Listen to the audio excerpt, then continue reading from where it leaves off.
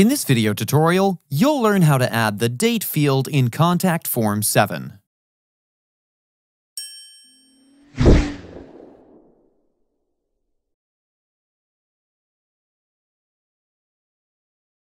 To get started, make sure you install and activate the Contact Form 7 plugin.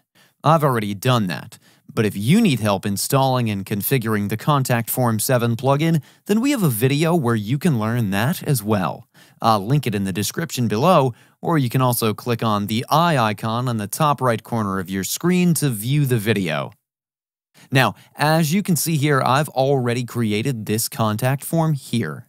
To add a date field in this contact form, all you need to do is move back, hover over Contact, and click on Contact Forms. You can see the existing forms here. Simply edit the form in which you want to add the date field. This is the form builder area. Here we're going to add the date field. To do so, click on the Date tag here. In the pop-up, you can do various field-related settings, like you can make this field required. You can edit the field name and the default value, and you can actually even set the range as well.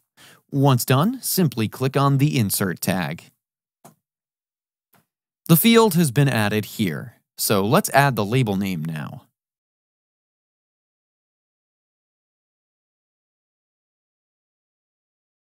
Once done, let's save the form.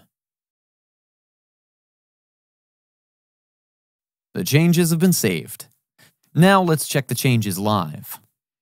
Let me refresh the page, and you can see the date field has been successfully added here. One can select the date from this field like this. This is how easy it is to add a date field in Contact Form 7.